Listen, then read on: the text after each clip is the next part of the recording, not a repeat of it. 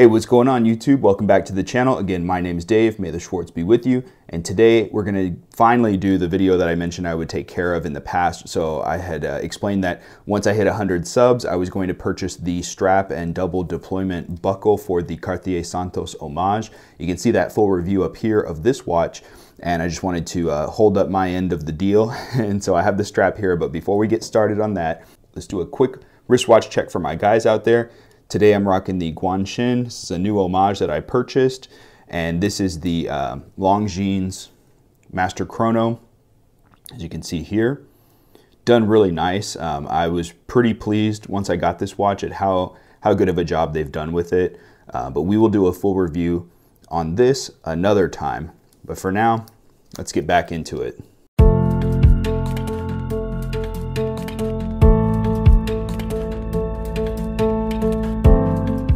Okay, so on the Cartier Santos Homage, you remember in the original video, it was just on a regular strap with pins, and this is the double deployment buckle that I purchased. It works, can only go one way, snaps into place, and then we have two push buttons here to release it. So as I've seen with a lot of butterfly clasps, the same risk applies to this. If you have it on, in fact, let me just go ahead and put this on so you can see what I'm talking about. So if we put this on, it fits nicely, but if you move your hand and it pinches these two buttons, it's gonna come undone. It doesn't happen often, but it has happened. So I don't wanna say that that's not a possibility. It definitely is. I really like the buckle, like they, you know, it's doesn't say Cartier on it, of course, because it's not a real one.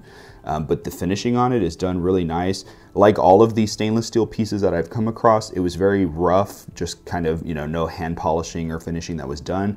So of course I get my little handy dandy polishing cloths and smoothed all of this out. Now everything, all the edges feel very nice, looks great. And this is 316L stainless steel. So you can see the way that the clasp works is there's the little hooks here, and then they just lock into place. Very nice. Now, there was two versions, like there was another version of this strap and buckle combo, and I should have gotten that one because this one here was just a hair too wide, like a millimeter. I think this is the 24.5. I should have gotten the 23, and it probably would have fit perfect, because if you notice on the, let me zoom in here for you. On the Cartier Santos 100 XL Chrono, these lugs come down a little bit more. So there was that kind of space you can see where they should have gone all the way out to here, and then the clasp or the strap would have started. So these are just a little bit short on this particular version. And so what I did is I just kind of shaved these down. I know it's real ghetto, but I could have returned it, I guess, and ordered another one, but this is like such a cheap watch. I really didn't mind. So I got it put in there, and there's no screws. Obviously on the real Cartier, there'd be little screws where it would go through all the way. But my assumption was right. The spring bar, the holes on this lined up the same way they would on the real one. So it actually worked out pretty nice. And what I like is when you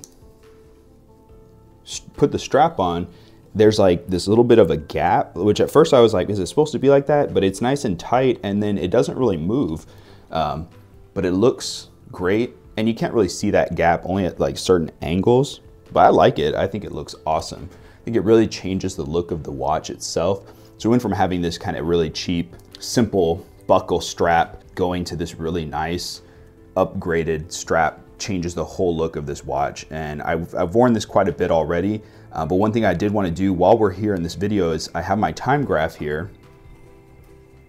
So let's just go ahead and test her out. I mean, while we're here, right? Might as well.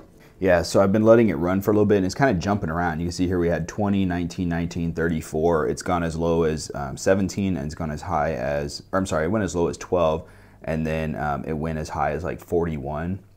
So this movement is just jumping all over the place. So it's really hard to say what it actually is going to be doing throughout the day. But I think it's safe to assume probably, yeah, within 30 seconds, you know, is probably a good average. Because as you can see, we got 35, 35, 10. What's this going to be? 9. So probably, yeah, in between there, 20 seconds, 25 seconds a day is probably what this watch is actually doing over time, which isn't bad. I mean, for an $18 watch or $20, you know, automatic, I think that's plenty acceptable. Okay, so now let's talk about the cons of this strap. So this strap is made by a company called eWatch Parts, and I did get this through Amazon through them. It wasn't Prime, but they did ship it pretty quick. And it's made for the actual Cartier Santos. So they're like non-OEM parts or whatever for watches. And they do a lot of luxury brands. And so I figured, hey, it's worth a shot. Let me try it out. It was a little pricey for the buckle because you can buy them separate. You can get just the straps or you can get just the buckle. And I did the combo and it came out to about 70 bucks. So I invested $70 on these parts into a little cheap $27 case. But I do think overall it looks really good. I love the feel of it. I really love that you can change the length of the straps on each side. Perfect. So as far as getting a custom fit for you, I mean, I haven't really experienced that with any other watches. So this is really nice. I like the system, the double deployment. Everything's really good about it. But let me know what you guys think down in the comments. Do you think that this looks better? Would you have just stuck with the regular strap? Is it too expensive? You know, would you spend that money on this as well for the same look? I'm just curious to see what you think. As always though, thanks for checking out my channel. If you haven't yet, please subscribe down below. That really helps me out. Like, comment, share, all that good stuff. And I will look forward to seeing you guys on Monday with the next watch video. It will be a full review. Not sure which one yet, but I hope to see you there. All right, take care.